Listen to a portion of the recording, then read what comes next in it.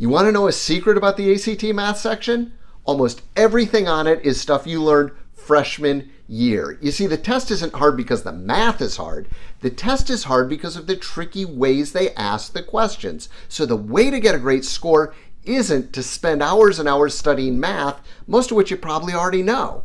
The way to get a great score is to understand the tricks they use in the questions. And guess what? I'm about to show you 3 of the most important ones. The ACT is hard not because the math is hard, but because they ask questions in tricky ways. And that's okay, because you're about to learn 3 of their biggest tricks. And when you learn how these work, your score is going to rocket up. The other thing that's going to rocket your score up is a free 2-week crash course designed to raise your ACT score 5 points fast. It's completely free. You can sign up right down in the link in the description. On the test, plus and minus signs always mean factor. So that means if you get this question, the first thing I want you to see is that you have a minus sign. Now you might be tempted to cross off the 14s off the top and the bottom, but you can't. You can only cross stuff off that's multiplied. You can't cross things off that are part of a plus or minus phrase.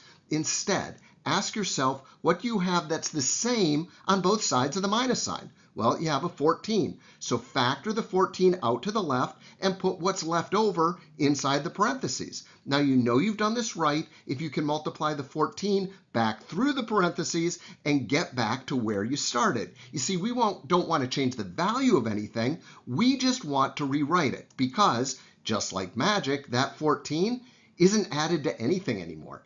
It's multiplied. So we get to cross it off and we can say, yes, this was in fact the stupidest way in the world to write 12. C is your right answer. Good job.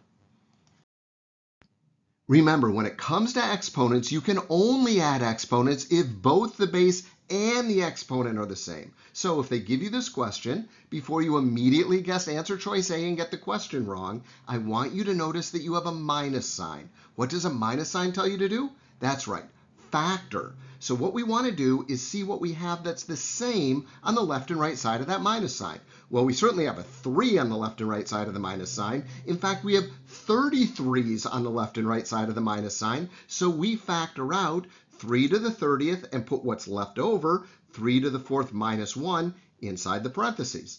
Now, 3 to the 4th happens to be 81. Now that's a handy one to know. It saves time on the test. The other way to think about it is that 3 to the 4th is the same as 3 squared times 3 squared, or 9 times 9. Either way, you get to 81. Now 81 minus 1 is 80, so that is answer choice C. Nice job. Take a second to read this. Hit pause if you need to. Okay, so it looks like they have us on a number line with star C at 10 to the 17th and star B at 10 to the 15th, and we're being asked, what is the distance between stars A and B? Well, they tell us that the stars are equally spaced, so that must mean the distance between B and C is exactly the same as the distance between A and B, and we can figure out the distance between B and C. It must be 10 to the 17th minus 10 to the 15th. Now, before you get all excited and pick answer choice A and get the question wrong, I want you to slow down for just a second and see that you have a minus sign. And what does that minus sign tell you to do? That's right, factor. And what you do is you see what you have that's the same on the left and right side of the minus sign. And if we look, we see, well, we definitely have 10 on each side of the minus sign. In fact, we have 15 10s on each side of the minus sign. So we factor out 10 to the 15th, and we're left with 10 squared minus 1 in the parentheses. Now, 10 squared is the very same thing as 100, so 100 minus 1 is 99, and our answer choice is C. Nice job. So one of the most powerful tools you have when dealing with hard fractions is to multiply the common denominator through the entire equation. And the reason is, as you'll see, that eliminates the denominators altogether. And the sooner you get rid of denominators, the sooner your life gets easier. Now, the easiest way to find a common denominator is to simply multiply the denominators together. And in this case, the common denominator is root 3 times x, so we multiply that through the entire equation. Then we just cross stuff off that's the same on the top and the bottom. So on the first term, the root 3's cross off. On the second term, the root 3's cross off. And on the other side of the equation, the x's cross off. And just like that, we have a very simple equation and not a denominator in sight. So this is pretty simple to solve. We end up with 2x equals 2 times 3. Remember, root 3 times root 3 equals 3. So 2x equals 6. That means x equals 3. Very nice job.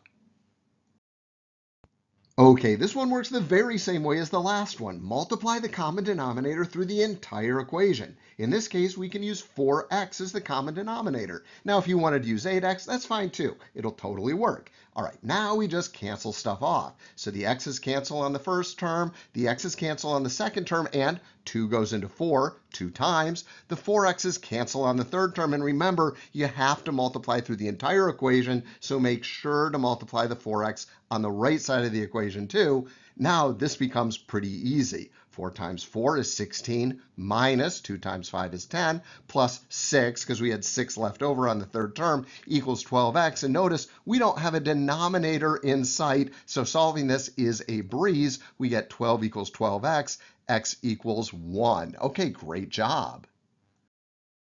So anytime you're asked to multiply exponents together, that's code for get the bases the same. And that's because when you have the bases the same, multiplying exponents is really easy. Let's take a look at this one. So we have 27 squared times 9 cubed. Now 27 and 9, they'll both reduce down to a base of 3, because 27 is the very same thing as 3 cubed. Now we still have to square that, so we get 3 cubed squared. And 9 is the very same thing as 3 squared. Now we still have to cube that, so we get 3 squared cubed.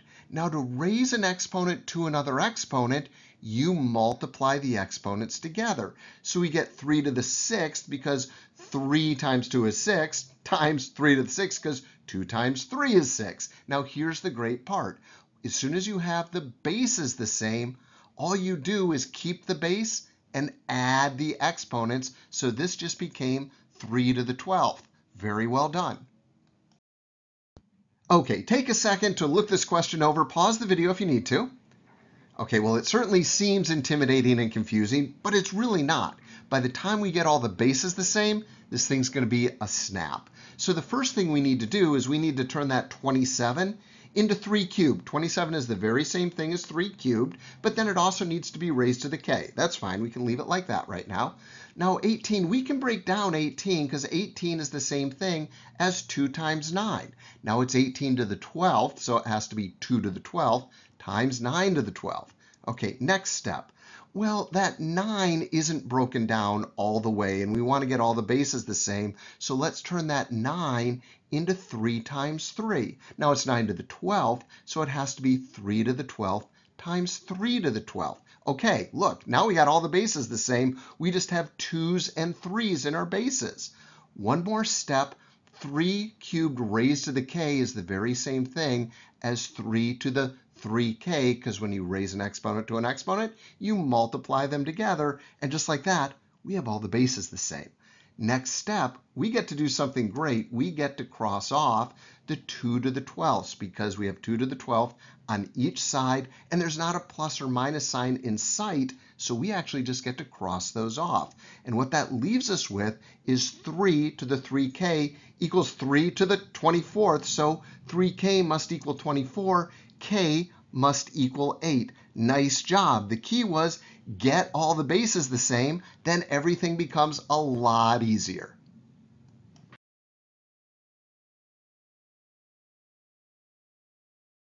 Okay, this totally messed up, confusing, and intimidating statement is equal to which answer choice? Okay, don't panic.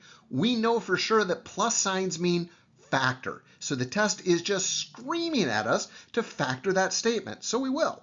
We have 2 to the k plus 1 by every single plus sign, so we'll factor that out. And then we'll put what's left over inside the parentheses. Now we know we've done it right if we can multiply that 2 to the k plus 1 back through the parentheses and get back to our original statement. And we can, so that's perfect. All right, next step, let's just add the stuff inside the parentheses and we get 4. All right, Now we're in the land of multiplying exponents. And when we multiply exponents, that always means get the bases the same. And that's no problem because 4 breaks down to 2 squared. And now that we have the bases the same, we multiply by keeping the base and adding the exponent. So what we get is 2 to the k plus 3, answer choice D. Very good job. That's a very high-level question. Okay, great job. So the 3 tricks are number 1, plus and minus signs mean factor. Number 2, multiply the common denominator through the entire fraction in the very first step, because that gets rid of the denominator and we hate dealing with denominators. And number 3, multiplying exponents means get the bases the same. As soon as you have the bases the same, it's really easy to multiply the exponents together. Now these 3 tricks come up all the time on the test. So knowing these 3 tricks is definitely going to increase your score. And don't forget your free gift, a 2-week crash course designed to raise your ACT score 5 points fast. Okay, great job. See you next time.